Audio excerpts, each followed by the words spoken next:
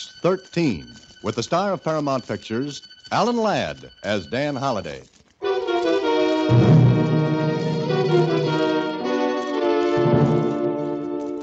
Dear Dan, knowing your Box 13 angle, I hope what I have to offer is intriguing enough to tempt you. At least I think it can be interesting. As a matter of fact, Dan, this thing has got to the point now where it's becoming downright vicious, and it scares me a little. What the thing is, I'll tell you when and if I see you. If you can drag yourself away from town for a few days...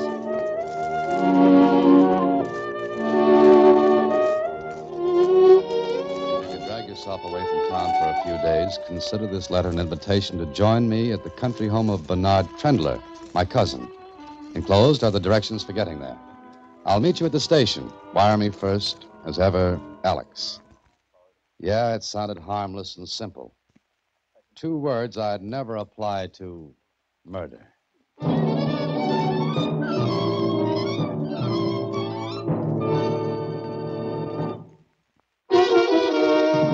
And now, back to Box 13 and Dan Holliday's newest adventure, Death is No Joke.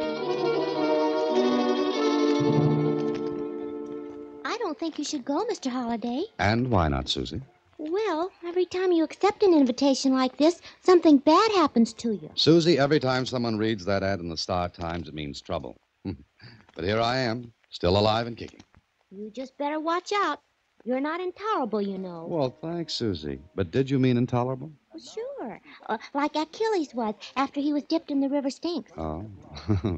It was the Styx, and you mean invulnerable. Oh, intolerable and vulnerable. You could get hurt. Okay, we'll see. Oh, by the way, did you send that wire to Alex? Oh, of course I did. Oh, good girl. Well, expect me when you see me. So long, Susie. Dan!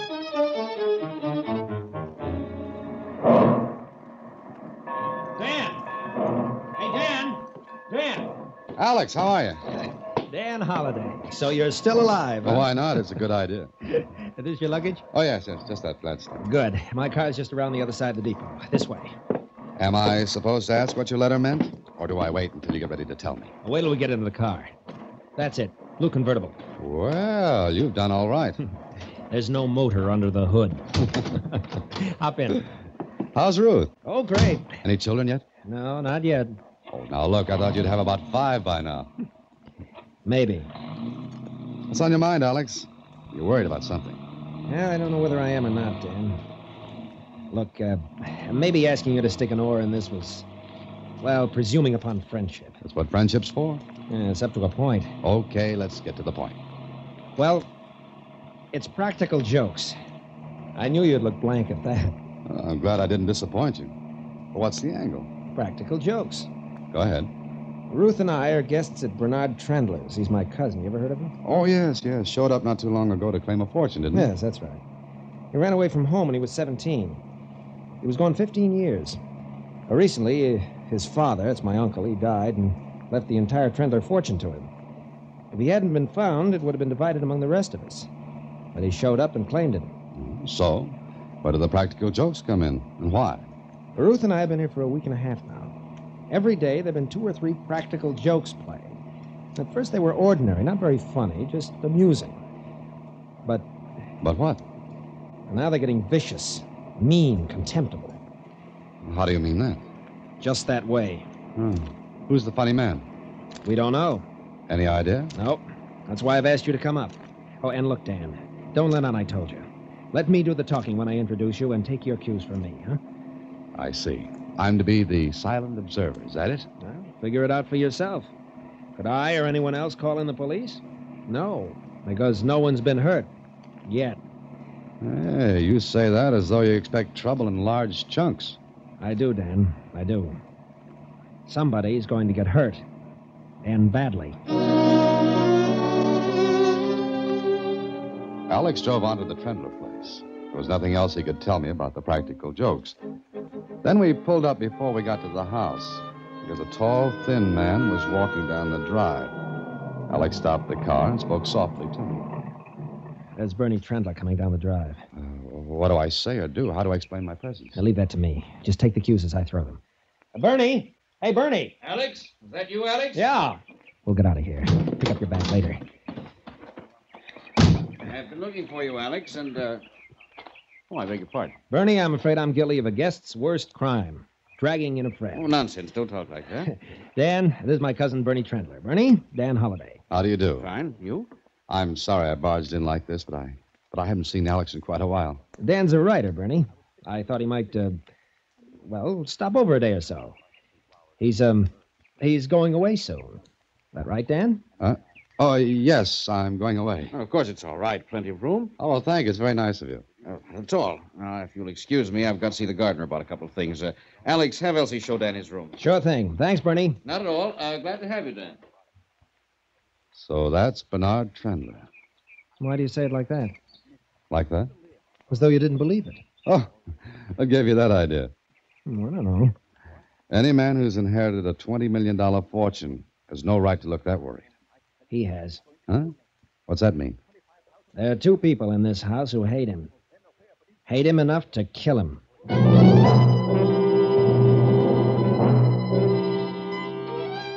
Well, with that, Alex took me into the house. The maid showed me to my room, and, well, I saw no one else until later that afternoon. Then I walked into the library on the ground floor. There were two people seated there. I stopped at the door. Well, hello. Who are you? Oh, my name is Holliday, Dan Holliday. I'm looking for Alex. Oh, he's looking for Alex, Martha. All right, let him look for Alex. Have you tried looking under some rocks, Mr. Oh, Holliday, Dan Holliday. Oh, did you just arrive? Just after lunch. Too bad. The lunch was horrible. You didn't help it, Martha. I didn't try to, Henry. You don't have to try, my dear. Well, I suppose we may as well introduce ourselves. I'm Henry Trendler. This is my wife, Martha. How do you do? I'm Bernie's cousin. Oh, I've met Mr. Trendler. Isn't that nice? Henry, I'm going down to the lake. Well, don't go out too far, my dear. I don't know how to swim, my dear. Yes, I know that. Goodbye. Nice to have met you, Mr. Holliday. Oh, she remembers Mr. Holliday. It's just one of her irritating little tricks. Oh, I see. She's an attractive woman. Is there any chance you might fall in love with her? Fall in love with her? Why do you ask that? I'll agree to a divorce immediately. Am I supposed to laugh at that? Anything you like. You staying long, Holiday? 1 or 2 days. That's quite enough. Of course, with such lovely people around, I may decide to postpone my departure until this evening. Oh, you love us once you get used to us, Holiday. I'll grant it takes a little doing. Hello there. Well, I see you two have met. Yes, we've met, Alex. Oh, where's Martha? She's gone to the lake. Well, I think I'll take a little walk. Nice to have met you, Holiday. Thank you. See you later. Well, Dan? Charming people. Lovely people. In fact, I've never met two such delightful personalities. Means you've met Martha, too. Oh, yes. And, what do you think? Well, if I'd known, I'd have brought my two-edged sword, the big one. Dan, maybe you'd be a little sour if you had 20 million slip away from you like we have. Ah. If Bernie Trendler hadn't shown up, you, Henry, and Martha would have had the whole watermelon. Seeds and all. But now... Ruth! Dan, that was Ruth. Which way? Where is she? I left her in her room. Come on, Ruth! Ruth! Which way? The end of the hallway. Ruth, darling, what's the matter? My closet in there. Alex! Stay with her, Alec. I'll see what it is. Now, dearest, it's all right. Please, it's all right. Alec, come over here. Don't go, Alex. Don't go. Stay where you are, Ruth. Look. Ugh. Dan, kill it. No, it's harmless. It's a black snake. Harmless. Close the closet door until we can get a sack for it. Ugh. Alex, is this the kind of practical joke you meant? This is the kind they're getting to be. I see. Ruth. Where is it? It's all right now. Come on, let's get out of the room. Well, what's all the fuss? Take a look in that closet. Alex. Let her look. I'm willing to bet she put it there. You're more incoherent than usual, Alex. Mr. Holliday, What? what's in the closet? A snake. Really? Well, how nice for Ruth. I'll slap that smirk off your face. Bravo, Alex. I've been thinking about it for years. Well, Henry, this is the first indication I've had that you could think for years. Stop it, all of you. Get her out of here, Alex. Hurry. Come on, darling. Now, what's all the excitement? It seems that Ruth found a snake in her closet. Oh, I thought you went to the lake. You do a great deal of thinking, don't you? When I have to. Then stop thinking about me. Did you put that snake in there? I never touched the thing. Sorry. Were you at the lake? That, Mr. Holliday, is none of your business. I'll leave you to your snake. Oh, did something strike you funny, Henry? Yes. You should feel really flattered, Holiday. Flattered? Why? My wife remembered your name. Oh, it was a lovely household. Hate dripped from the rafters. I could feel it. Oh, why should anyone take it out in stupid, vicious pranks such as that snake in Ruth's closet? Why? It was before dinner that I decided to take a walk with Alex. He talked, I listened. First, it was amusing. A frog in one's bed, clothes missing from the bathhouse at the lake, wild, incredible phone calls for all of us. How long has this been going on, Alex? Just about a week now. Have you any idea who it is? None. But why, then? Why should anyone want to frighten Ruth out of her wits? Does Martha hate Ruth? Martha hates everyone. Martha's a chronic congenital hater. But what does she have against Ruth? That's it. Not a thing in the world. Has everyone been a victim of these pranks? Yes. Dan, they've got to stop. Yeah, I can see what you mean. Oh, how's Ruth? She's all right. We changed rooms. She won't go near the one we had. It was a harmless snake. Obviously, no one meant to harm Ruth. Oh, no. Just frighten her half to death. Why don't you leave, Alex? As a potential heir, that'd be a little ridiculous, wouldn't I see. What about Henry and Martha? it? They won't leave. Not as long as they can stay here free. Well, look, you say these things started about a week ago. Are you sure? Yes. They started just like that. No warning, no talk of pranks or jokes. None. And they're getting worse. Vicious. I give up. No, Dan, please. What do you want me to do? Obviously, the person or persons doing these things won't admit it. Apparently, he or she intends to go on with it until... Go on. Until what? Until the person gets to the real reason. The real objective of his viciousness. Who, Dan? Who? The person he or she means to kill.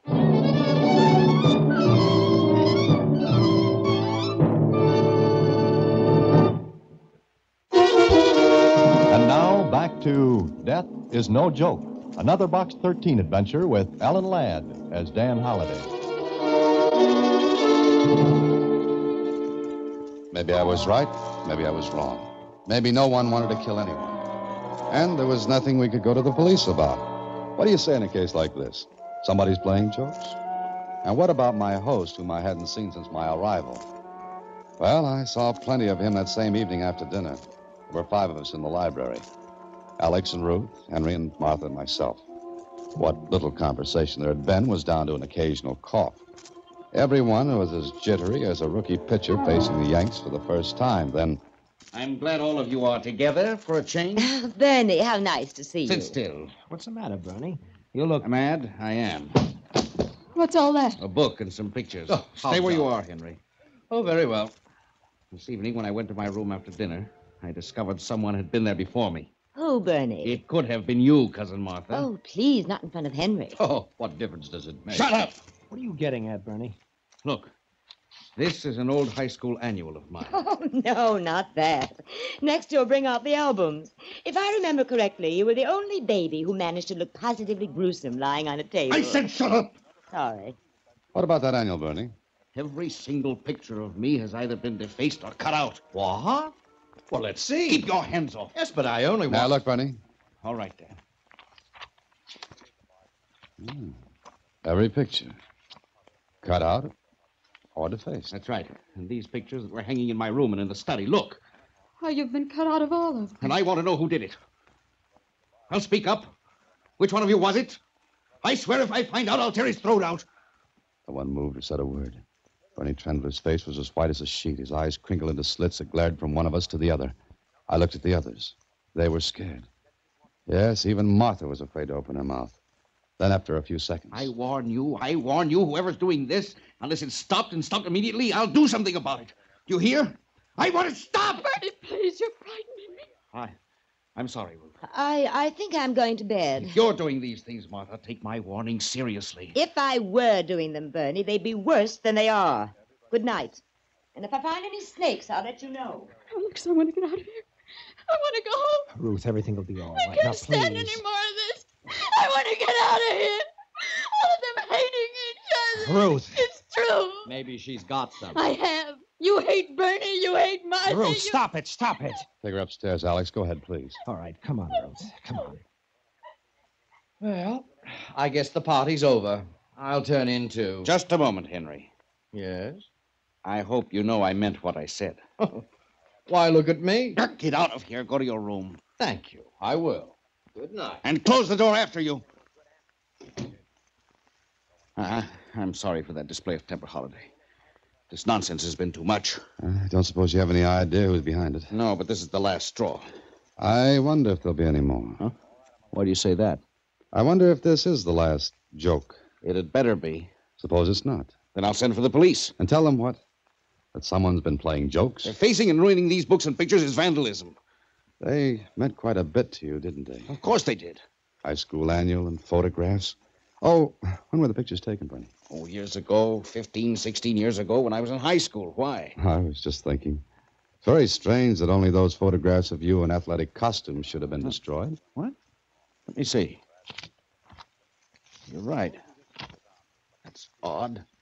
Very odd. Oh, here's one of you that hasn't been destroyed. Well, let me look at it. 17 years old. What happened when you were 17, Bernie? What do you mean? Just that. Nothing. Nothing that I can remember? But something that someone else could remember. What the devil are you talking about, Holiday? I don't know yet. Maybe I'll find out. Not being able to sleep, I went for a walk in the moonlit garden.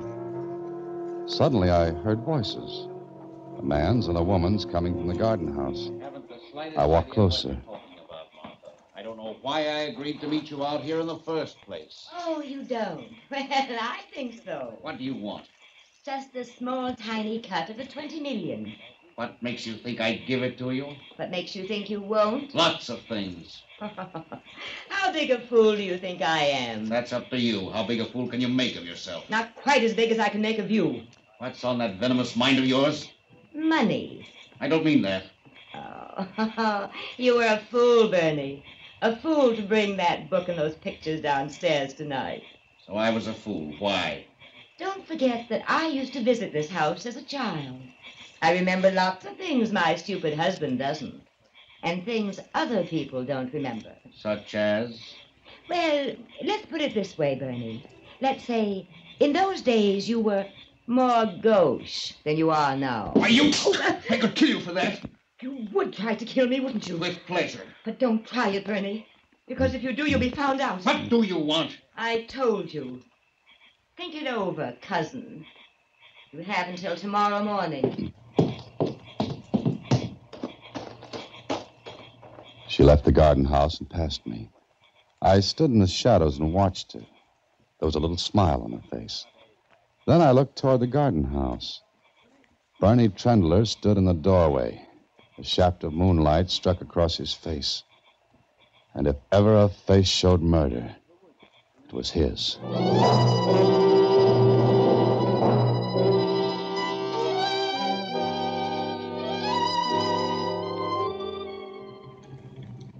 Why don't you tell me where you're going, Dan? I can't, Alex. I can't until I'm sure of what I think I know. What's all the mystery? Oh, snakes and phone calls and torn-out pictures. You want to ride into town, is that it? Yeah, that's right. Just drive me in. Okay. But let me in on something, will you? You have to let me in on something first. What? Had anyone seen Bernie Trendler before he showed up and claimed the money in the estate? Not for 15 years. Why? Who identified him? The lawyers. He had all the necessary stuff, papers, letters from my uncle. I see. Now, where's the high school he went to? Just outside of town. What the devil are you getting at? Where had Bernie been before he showed up to claim the estate? South America, he said. Uh-huh. Okay, take me to that high school. What's the matter? Dan, something's wrong with the brakes. Try the emergency. No good. Dan, we're picking up speed on this hill. Try to shift into second. Compression of the engine will hold it back. Stay close to the left. Don't get near the embankment. What if someone's coming up the hill? We've got to take that chance. Where's the nearest side road? There isn't any. No turnoffs. Keep your hands on the wheel. That emergency's no good? You got any pedal at all with a foot brake? None at all. Look, scrape the side of the hill on the left. Go in easy. That'll slow us down. Yes, but Dan, we can't... Do it. It's our only chance. Okay. Again. Keep close and keep scraping.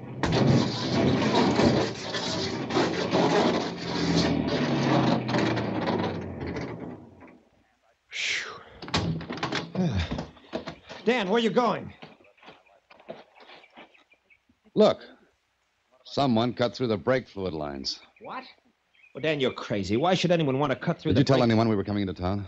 Sure, everyone knew it. Oh, that's great. Alex, you stay here and warn people away from this. Where are you going now? I'm going to high school. Well, I was right. I had to be right. After I left the high school with the information I'd found, I went to the sheriff's office, told him my story, and piled into his car. I picked up Alex on the way back, and then the Trendler house. There's Ruth. Ruth! Ruth! Better sit close, Sheriff. Alex, you were gone so long. Never mind that. Where's Bernie? Bernie? Well, I don't know why. Hello, everybody. What's all the fuss? Hiya, Sheriff. What are you doing here? Henry, where's Bernie? Bernie? He and Martha went out on the lake. The lake. Yes, they went rowing. She can't swim. She's in a boat. She doesn't have to swim. That's what you think. Alex, is there a boat we can use? There's a speedboat tied up at the wharf. Well, come on, let's go.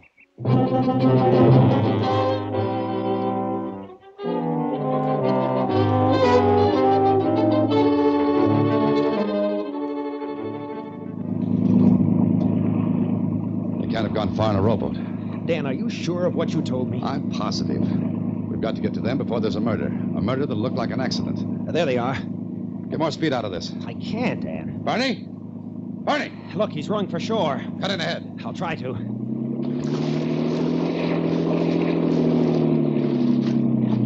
Head him off. Where's Martha? Lying in the boat. Cut in faster, Alex, faster. That's it. Don't let him get to shore. Get on. Get on here, shoot to kill. Get down. He's jumped for shore. Now, what if he gets away? Let him. He can be picked up later. Get to Martha.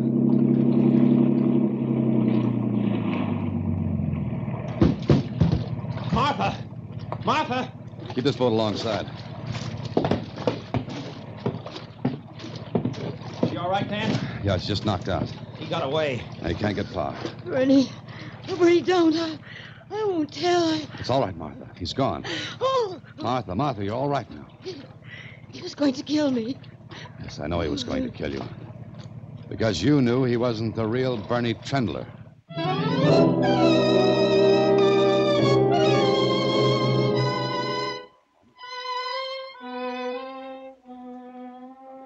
He hit me. And I saw him start to... But I couldn't do anything about it. Are you all right now, Martha? I mean, are you all right? She's all right, Henry. Oh, I'll get it. It's probably the sheriff. I suppose I should Oh, yes, thank you, sir. Mr. Wonderful. Holliday. That might be nice. Thank you. Goodbye. They got him. Alive? Yes. You're right, Dan. Will someone please explain all this? The real Bernie Trendler is probably dead. Killed by the man who passed himself off as the real Bernie.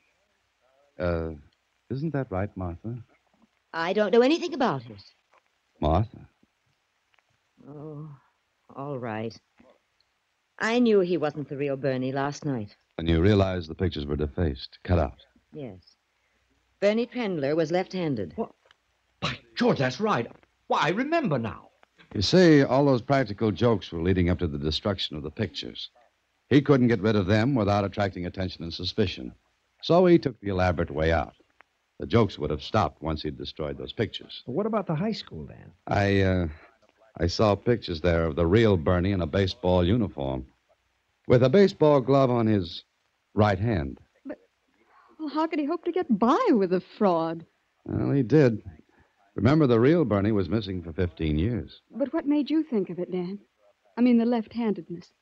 Well, let's say the real Bernie was gauche in those days. Oh. What's the matter, Martha? Why, nothing. Nothing at all, I hope. Oh, gauche is French for left, isn't it, Martha? Yes. Yes, it is. Well, is there anything else to tell? Why are you two looking at each other like that? But I was just wondering, how much I have to thank Mr. Holliday for. Well, let's say you've already thanked me for everything.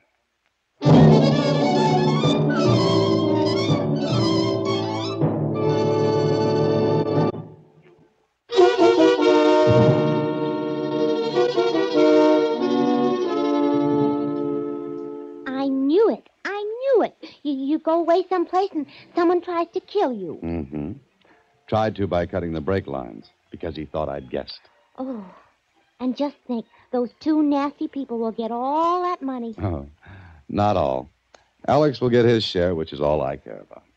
And you didn't tell what you heard in the garden house. Now, why should I, Susie? Well, I think that's carrying Chevrolet too far. Chevrolet. Oh, good night, Susie. Next week, same time, through the courtesy of Paramount Pictures, Alan Ladd stars as Dan Holliday in Box 13. Box 13 is directed by Richard Sanville, with this week's original story by Orrin Blackstone. Original music is composed and conducted by Rudy Schrager. Part of Susie is played by Sylvia Picker, and production is supervised by Vern Karstensen. Box 13 is a Mayfair production from Hollywood. Watch for Alan Ladd in his latest Paramount picture.